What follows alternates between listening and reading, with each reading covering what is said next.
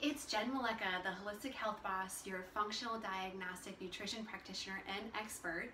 And this week I'm coming to you guys from the kitchen as we talk about the link between Teflon, your thyroid, and birds, and why this might seem like a really strange combination. They actually have something really important in common that I want to tell you guys about this week. So, I'm a huge fan of technology. I have to hand it to what we've been able to do with technology over the years. I mean, now we can make prosthetic legs to help people walk where they never could before. We have smartphones that can secure our home or give us information in just a single touch. It's actually really amazing what technology has done for us. What we don't think about is how the advancements of technology and the conveniences that we live in might be wreaking havoc on our health. So take Teflon, for example. Teflon was introduced in 1945, and it's a seemingly amazing invention, right? No more crusted pots, pans, or cookie sheets to be scrubbing. It has made our life easier. It's reduced the amount of time and energy that we have to spend cleaning dishes and cleaning ovens and doing things in the kitchen. However, what we don't talk about is what is Teflon actually doing to our health overall. So Teflon is a type of PFC, which is a polyfluorochemical, and PFCs can be found in all types of things, such as nonstick cookware, as well as in a lot of our common to-go containers that we get from food establishments. Just for example, with Starbucks, in their containers, 76% of them contain PFCs. At Chipotle, they have 65% of their containers contain PFCs. At Panera, 46%. And among just local restaurants in general, there are 46% that contain PFCs.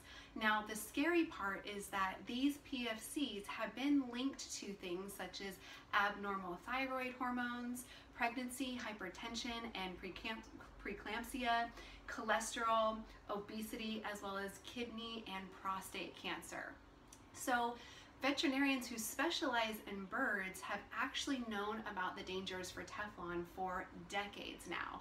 Actually, back in 1986, there was a phenomenon that occurred, or something known as Teflon toxicosis, where hundreds of bird deaths were linked to the fact of their being exposed to Teflon fumes and particles in the kitchen when Teflon cookware was being used.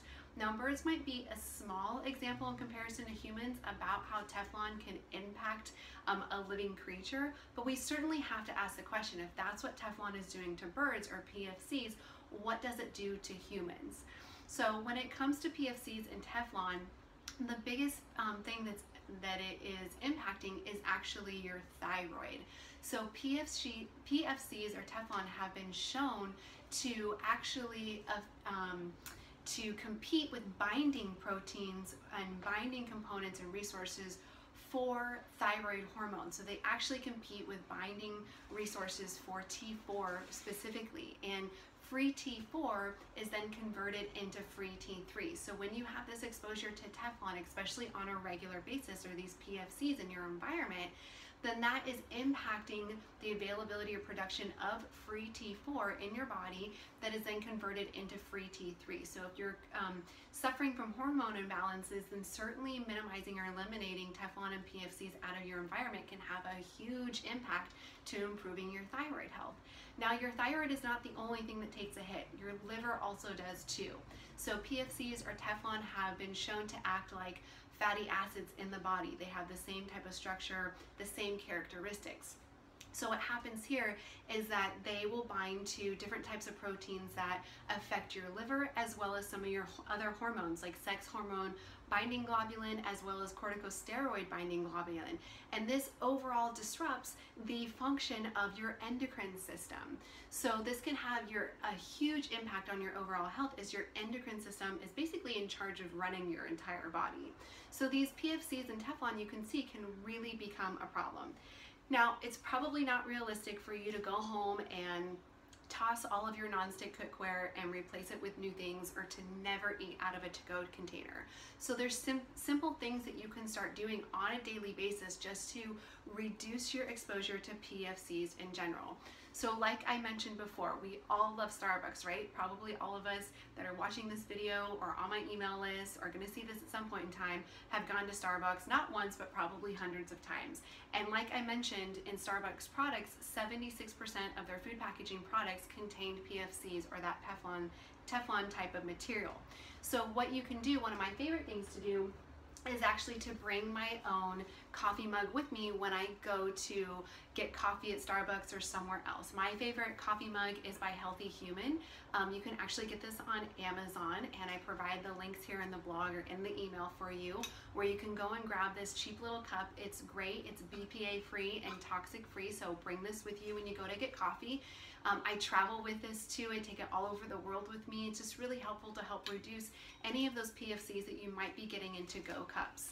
Now, another thing that you can do that's really simple is that you can line your cooking sheets. So whenever you're baking or cooking, you can line your cookie sheets with parchment paper. So parchment paper is fairly inexpensive. It kind of has a waxy texture to it, and it will provide a protective layer between the non-stick cookie sheet or baking sheet that you have and your food, so that that's not getting absorbed into your food.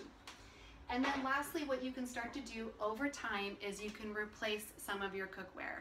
So my favorite is cast iron pots and pans. You can also go with stainless steel. I provide you guys with the link here in the blog too and in the email for my favorite cast iron brands. So you can hop on Amazon and start to replace some of these things as well over time. Again, it's not something that you have to do overnight, but making these small little shifts can start to have a really huge impact on your thyroid, your liver, and your overall health. So if you guys are interested in learning more about toxins, how they impact your thyroid, your adrenal, your gut health, and just your overall health in general, I want to invite you to join me in a free online workshop coming up on March 2nd called The Truth About Toxins and How to Detox Them.